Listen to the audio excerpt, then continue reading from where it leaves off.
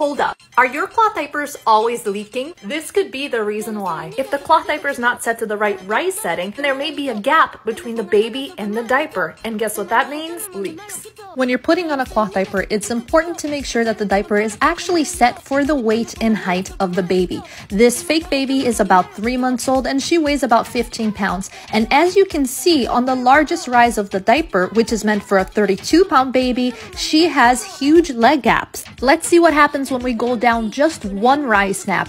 As you can see, the fit is a lot better. However, she still has leg gaps, which means she's going to leak. So let's go down one more rise and see what happens then. If you adjust it to the rise below the one we were just at, you're going to see that the fit is going to be much better on baby. And now she's not going to have any leg gaps, which means the diaper is perfectly set for her size and weight. If you found this helpful, make sure to save this video for later so you know what to do.